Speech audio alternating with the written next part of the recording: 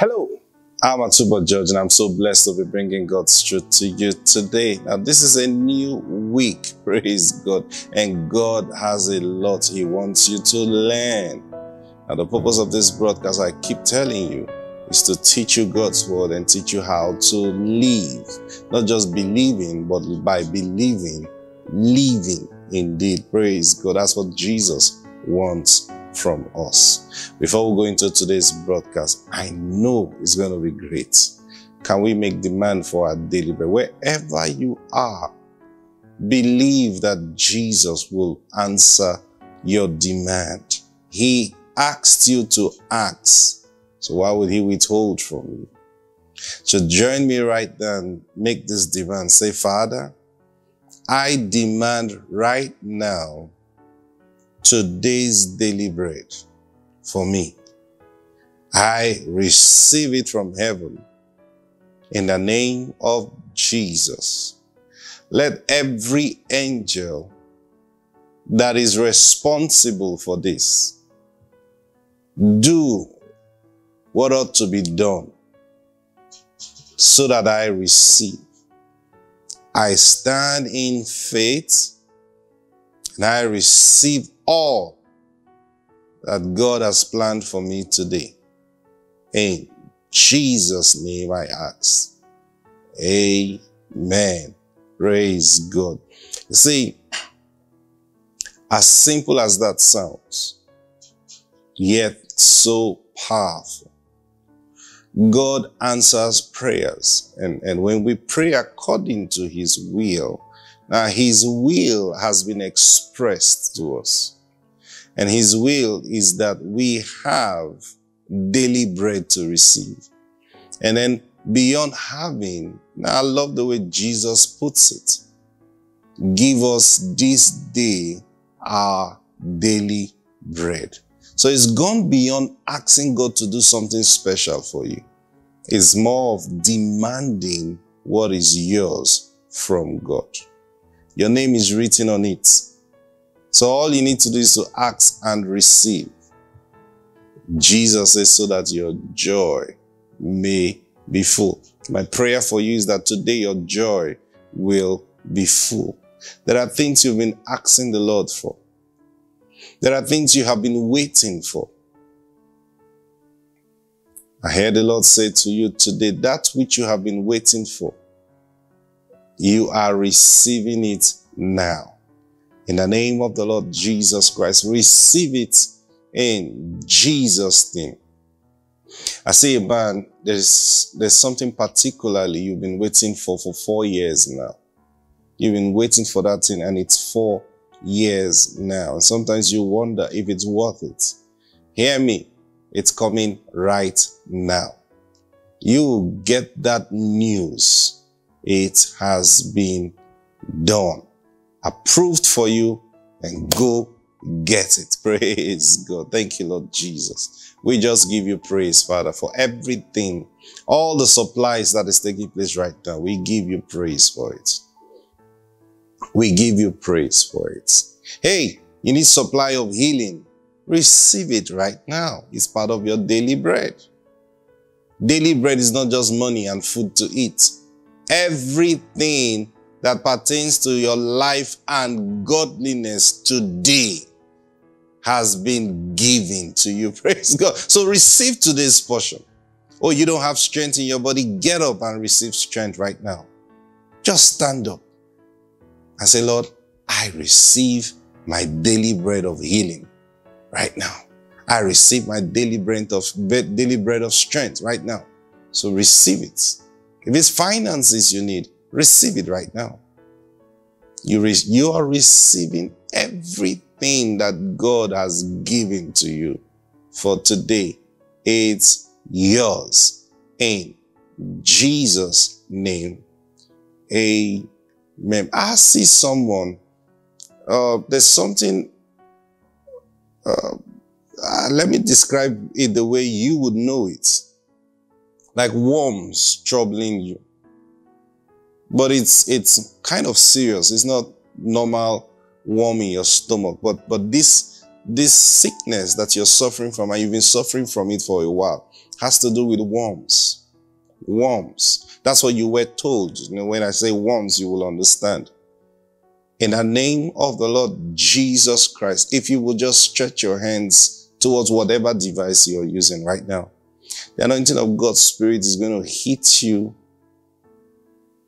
and it will clear not just clear the worms. I hear the Lord say the effect of that worms, the effect, the destruction it has done to your body.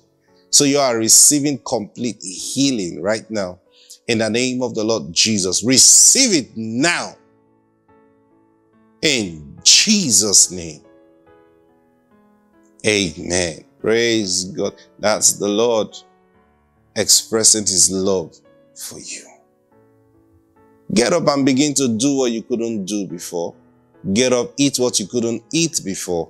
It is gone. Praise God. And I would like to hear from you. I really like to hear this testimony, every other testimony of what God is doing in your life. Send your testimonies through any of our platforms on social media, Instagram, Facebook, YouTube.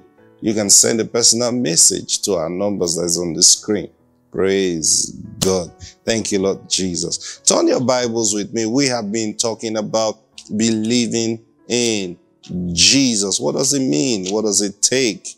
What do we get in believing Jesus? And our text is from Mark. You know it. You know it by now. Praise God. Mark chapter 16. And from verse 17. But let me start again from verse 15. Or let me start from verse 14. Last week, Thursday, I was sharing our fellowship. And something struck my attention. The word of God. See, the more we look into it, the more we see. Let me start from verse 14. And afterwards, Mark chapter 16 and verse 14. Afterward, he appeared unto the 11. And when they sat at meat, afterwards he appeared unto the 11 as they sat at meat, and he upbraided them with their unbelief and hardness of heart, because they believed not them which had seen him after he was risen. And these are the 11 disciples. Remember, there were 12. Now, Judas was dead. Remember, he went to hang himself. Now then, so these 11 disciples, they've been having experiences one after the other. Oh, we've seen the Lord.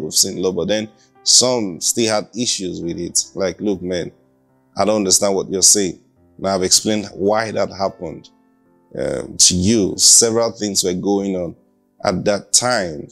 Those who have seen the Lord Jesus, because from when Jesus rose from the dead, he never was consistent in his appearance. In other words, in the kind of personality he appeared with.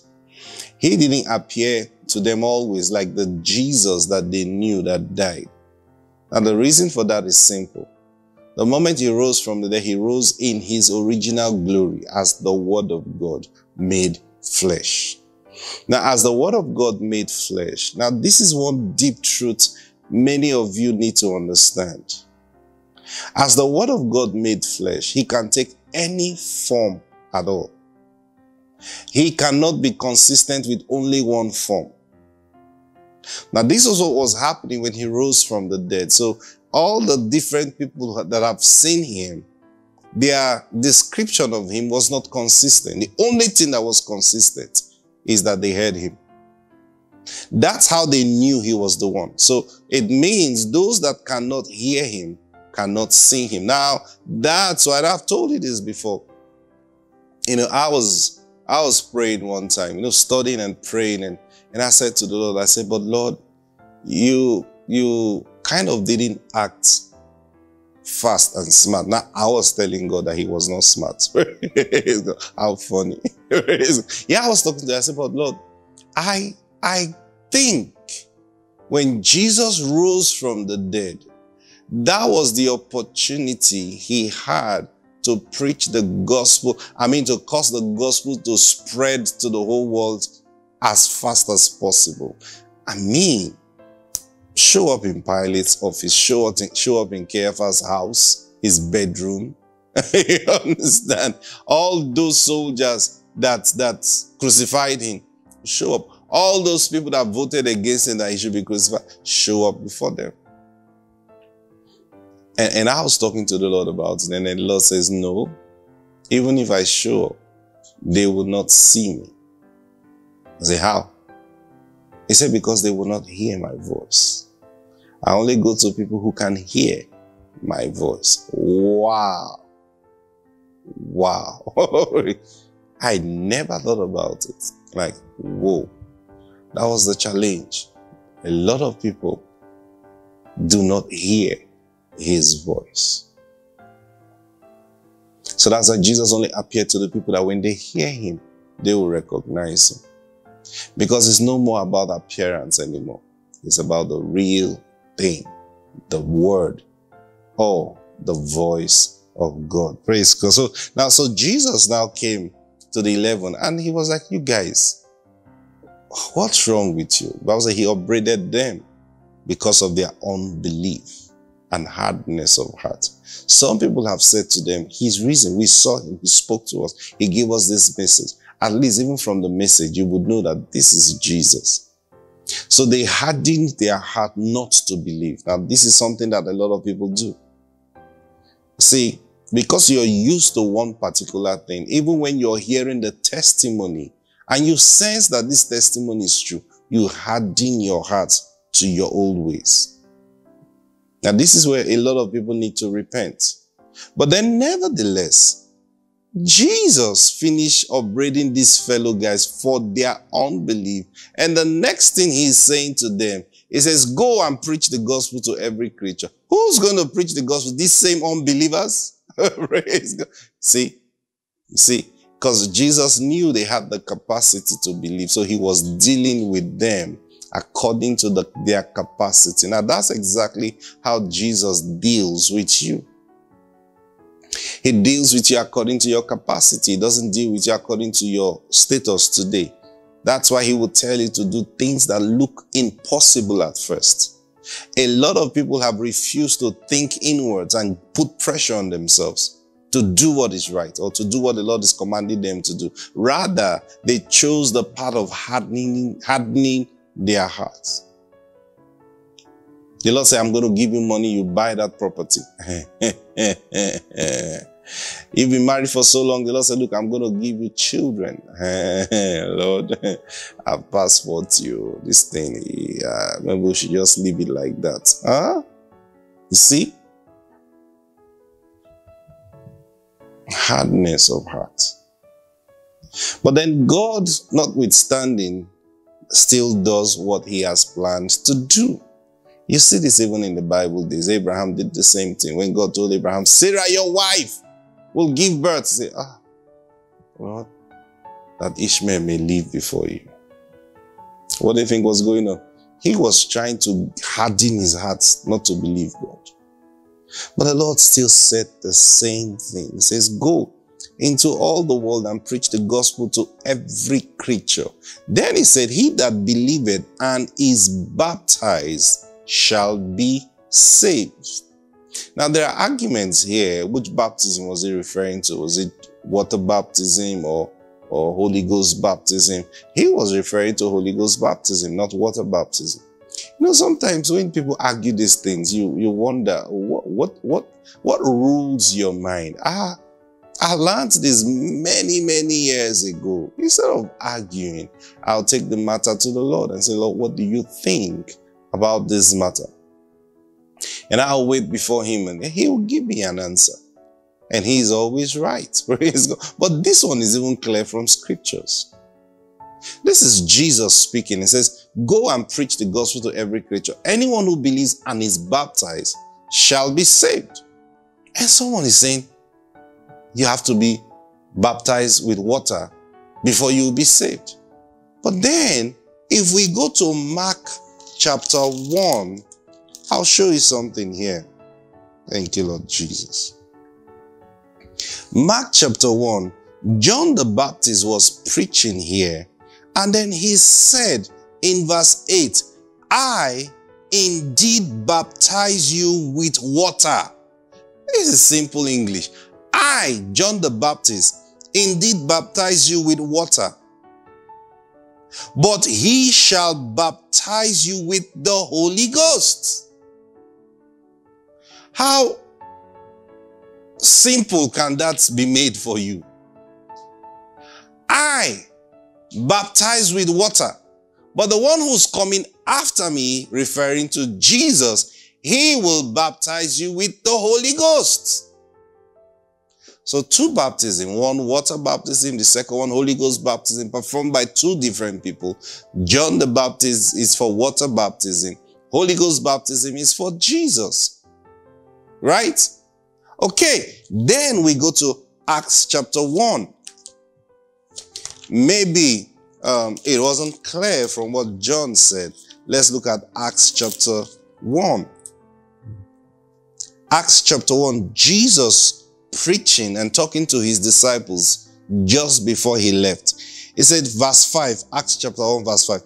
For John truly baptized with water, but you shall be baptized with the Holy Ghost not many days hence, meaning not many days from now.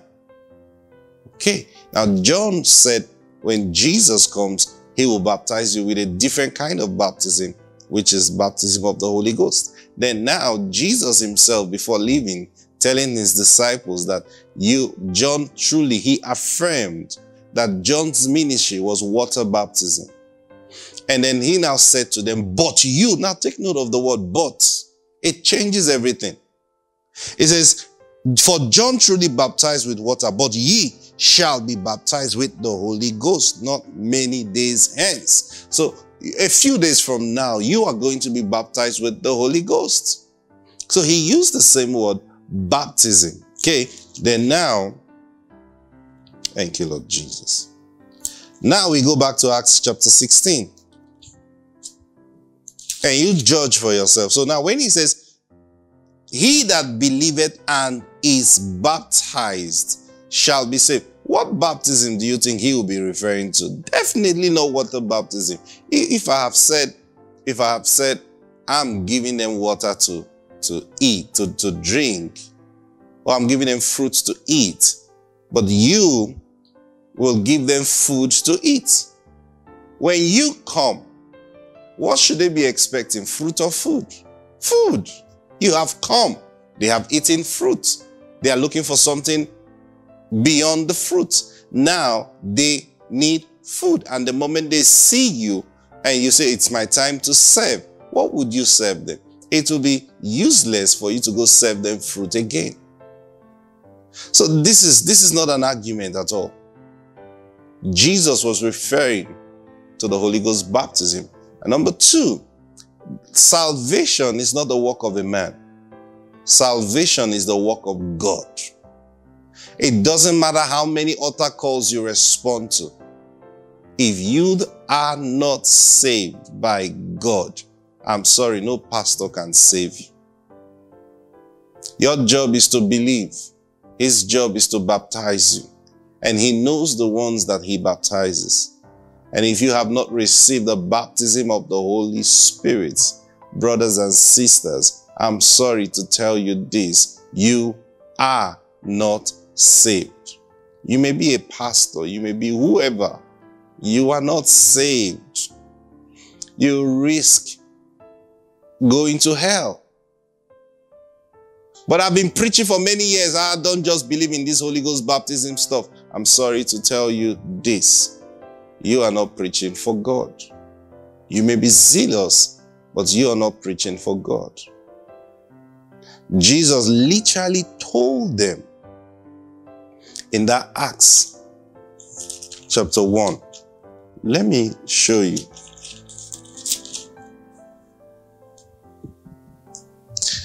Verse 4, and being assembled together with them, commanded them that they should not depart from Jerusalem, but wait for the promise of the Father, which saith he, you have heard of me. He told them, wait until this baptism takes place. So if you have gone without the baptism, you are running by yourself. You were not sent. Praise God. I mean, this should be settled in your mind. Not water baptism. It's Holy Ghost baptism. What about those who are still being baptized with water? They are just washing themselves. Water baptism truly have no spiritual significance today. It was John's ministry, and Jesus has come. His ministry is to baptize you with the Holy Spirit. Anyone who believes in Jesus ought to be baptized with the Holy Spirit. My time is up, praise God. But I pray this puts to rest any argument you have in this regard. Thank you, Holy Spirit. You're the one Jesus said will guide us into all truth. And I ask everyone listening to me right now, truly be guided into all truth.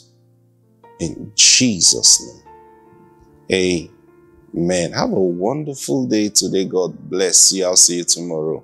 Bye.